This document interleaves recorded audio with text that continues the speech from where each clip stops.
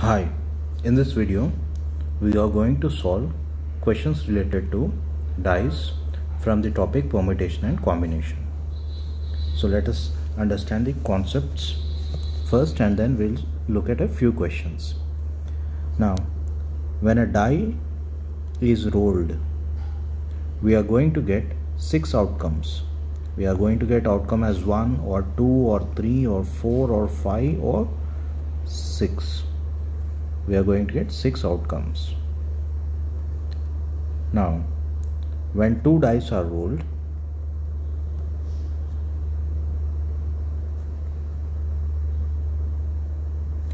total we are going to get 36 outcomes. Why 36? Because 6 into 6, fundamental principle of counting multiplication rule. Now,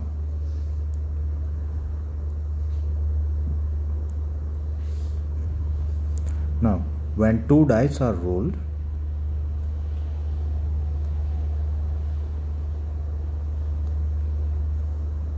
what is the minimum sum of those outcomes? Is minimum sum of the outcomes is 2, because 1 appearing on each die, and maximum sum of the outcomes would be 12, that is 6 appearing on both the dice. Now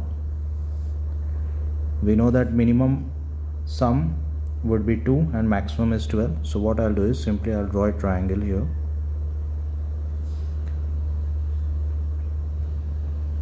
So I'll start from 2, 2, 3, 4, 5, 6, write 7 over here, then 8, then 9, 10, 11.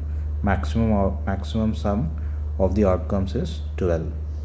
Now after writing these all possible summations, sum of 2 numbers, sum of 2 outcomes when 2 dice are rolled, I've written it here. What I'll do is I'll simply start writing from 1 over here, 2 over here, 3, 4, 5, 6, again downward, that is 5, 4, 3, 2 and 1 over here.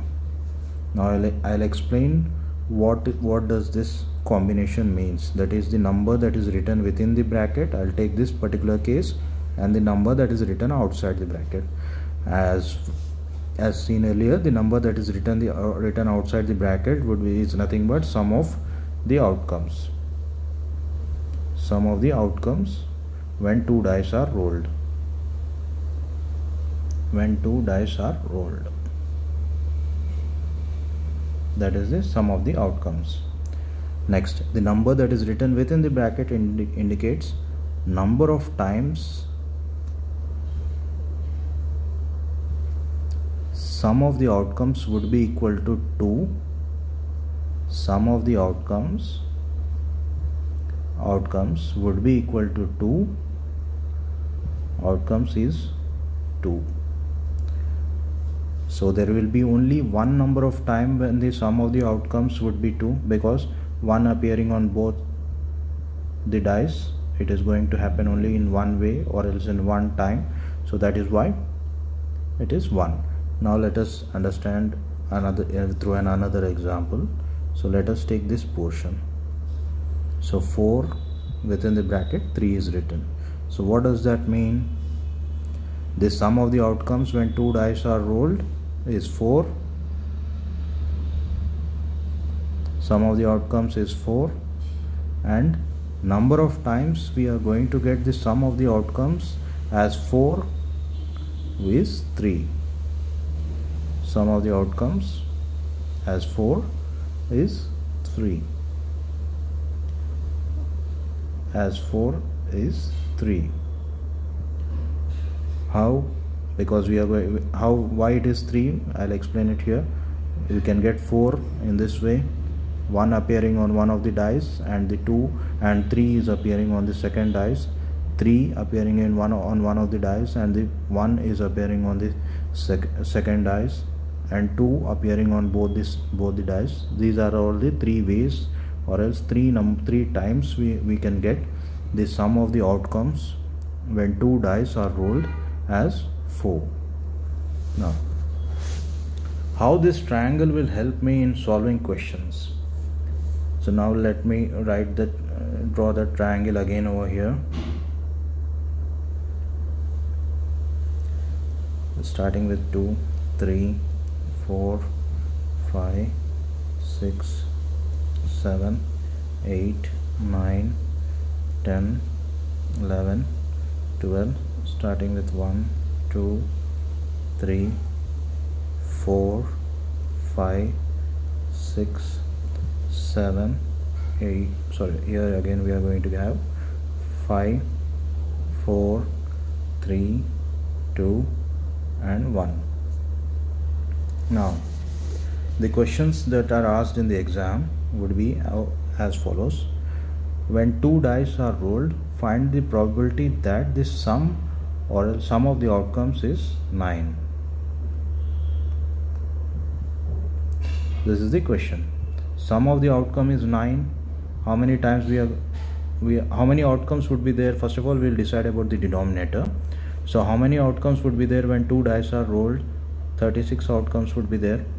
Out of these, we are going to find out those outcomes where the sum of the numbers that are appearing on the dice is equals to 9.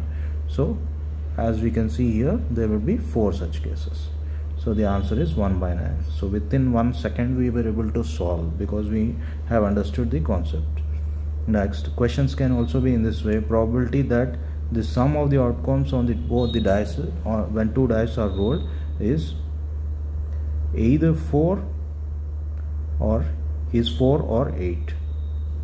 So this is, so for 4 we are going to have 3 times it is going to the sum of the outcomes can be 4, and for 8 there will be 5 times the sum of the outcomes would be 8, and because here it is OR, we have added it and divided by 36 out of all possible outcomes.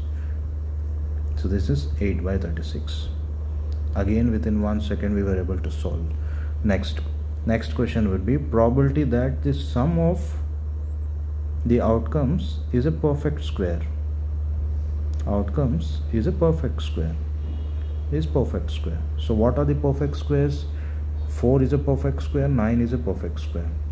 So the sum of the outcomes is a perfect square. So what is the probability? It can be, that means this is nothing but probability that sum is 4 or 9. So for 4 it is 3, and for 9 it is 4. So divided by 36, this is 7 by 36. There can be a question in this way. Probability that the sum of the outcomes is a perfect cube. Sum of the outcomes is a perfect cube.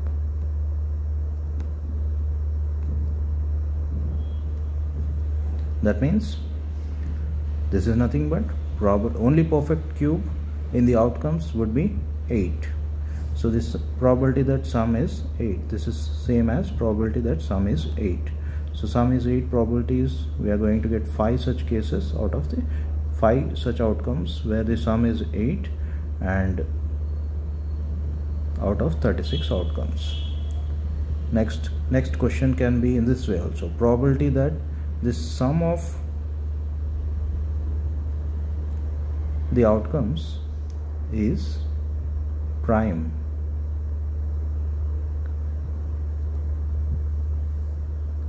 That means this is nothing but probability that sum is 2 or 3 or 5 or 7 or 11. So for 2 it would be 1, and for 3 it would be 2, for 5 it would be 4, and for 7 it would be 6, and for 11 it would be 2 divided by 36. So this is nothing but 10, 14, 15 by 36. So thank you for listening to me.